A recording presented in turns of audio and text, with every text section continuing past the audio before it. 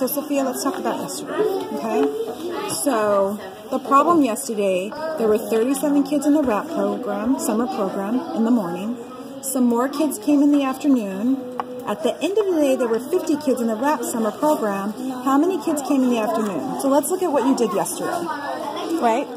So, move your pencil for just a minute. So, hold on. Okay, I'm going to come talk to you next. Can you draw a picture on your paper to show me your thinking? Thank you. So, I want you to point to the numbers that you wrote yesterday as I tell this story. Right, so look at your paper. You'll be able to see it. There were 37 kids in this RAP summer program in the morning. Some more kids came in the afternoon. At the end of the day, there were 50 kids in the summer RAP program. Show me the number that represents the end of the day. Which one? 50. So at the end of the day there were 50? Okay. So then let's go to this number 84. What does the 84 represent?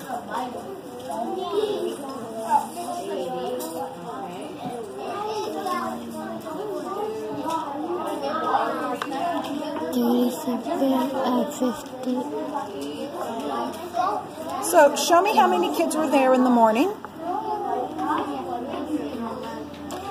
Show me what number represents how many came in the afternoon. 50 came in the afternoon?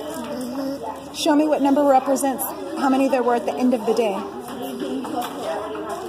But the problem says there were 50 at the end of the day.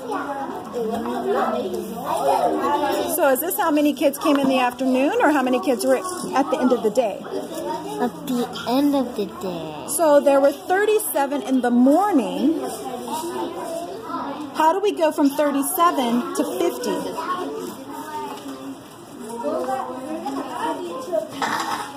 There weren't 84 at the end of the day. The problem tells us there was 50. So how do we start with 37 kids in the morning and end with 50 at the end of the day?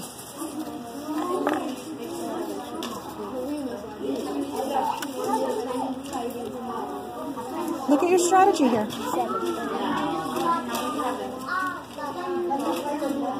Let's turn it over. 37 kids in the morning.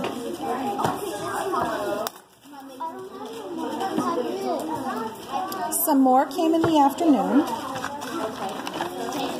50? Some.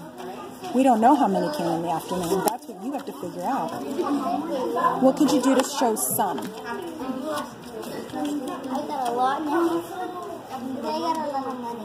At the end of the day, there were 50.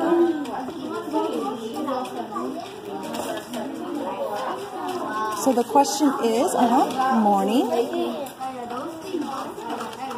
What is, and that's the end of the day, and then what's this letter represent? What letter is that?